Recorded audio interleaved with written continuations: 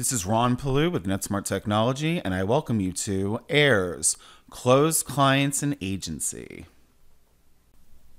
This online video tutorial will review how to specify both agency and program closure reasons to be used for the client closures, how to specify the period of inactivity used to determine the pool of clients selected for closure, how to generate a CSV file of clients that will be closed along with dates of last activities, and finally, perform the bulk update of client status from active to closed. Let's get started. Okay, so here we are logged into AIRS. If we then navigate to the System menu, we can then go down to Close Clients and Agency. At the bottom of the screen, you'll see that we have three different tabs: Standard, Advanced, and also View Users Logged into AIRS. Should there be users currently logged into AIRS while using this feature, they will need to either log out and log back in or refresh their client list in order to see the updates that have been made. Looking at the Standard option, this option will allow for the update of client statuses from active to close based upon the inactivity period specified.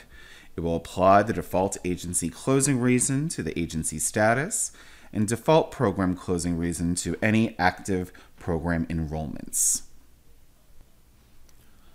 So here we can go through, select our default agency closing reason. I'll choose 98, administrative closure. Default program closing reason. Do the same here.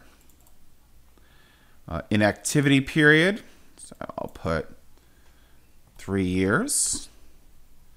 So here we get a message, clients without any activity since will be selected. Choose to include anonymous clients, and then also include client names. This refers to the CSV file that is generated, and we'll talk about that in a moment. Now we can click Begin, and we get this pop-up box, number of clients in pool. How would you like to proceed? So here we have a couple options. We can just go through, close all the clients that were found, or we can also export the list of clients found to a CSV file. So some agencies may want to review the clients first before proceeding with the closure. So if we choose that option first, click Proceed. Here we're asked to save it to our location, so I'll just say the temp to Fran folder. And here we can see that it was copied, and click OK. Okay, looking here in the temp to Fran folder, we can see the file AIRS clients to close. We can double click. And here we can see the list of clients that will be closed when we run the feature. We can see the client ID, last name, first name, agency closing reason, program closing reason, and then as we scroll along, we can also see the dates of last activities that were provided to the clients. Once the CSV file has been reviewed, we can then return to the feature, click Begin again, and this time we can choose the top option, close all the clients that were found. From here, if we click on Proceed, you get a pop-up message, processing was successfully completed. The final will be to select a folder to store the activity logs. So we do get another CSV file showing all the clients that were closed. Put that in the temp to Fran folder.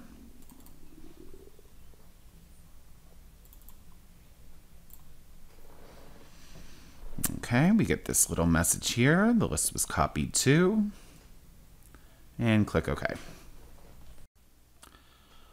All right, looking here again at the temp to Fran folder, we see the file, AIRS clients that were closed, and this can just be stored for future reference.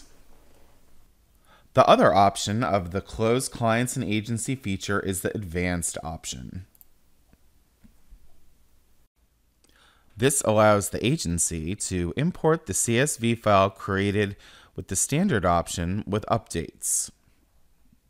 Perhaps there are clients you want to exclude from closing out at this time, or perhaps you want to modify the agency or program closing reason codes for certain clients. The Advanced option would give you this flexibility. The Advanced option also allows the user to create an empty CSV file that can be used to close accounts. This would be updated through manual entry. Should an agency be considering using the Advanced option, it is highly recommended that they contact NetSmart support for detailed guidance.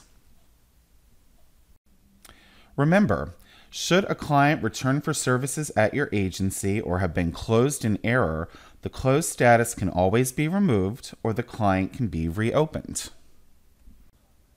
So here in Client Information and Services, I have one of the clients that was closed using the utility selected. We would then navigate to Enrollments and Assignments, Status Changes.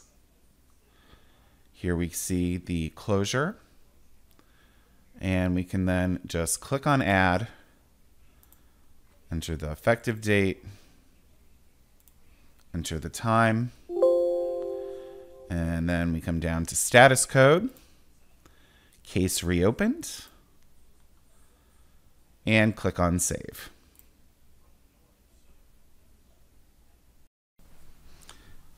Thank you for joining us for this online video tutorial of the Close Clients and Agency feature. Please visit our website, www.airsny.org, for our full video tutorial library and other training resources.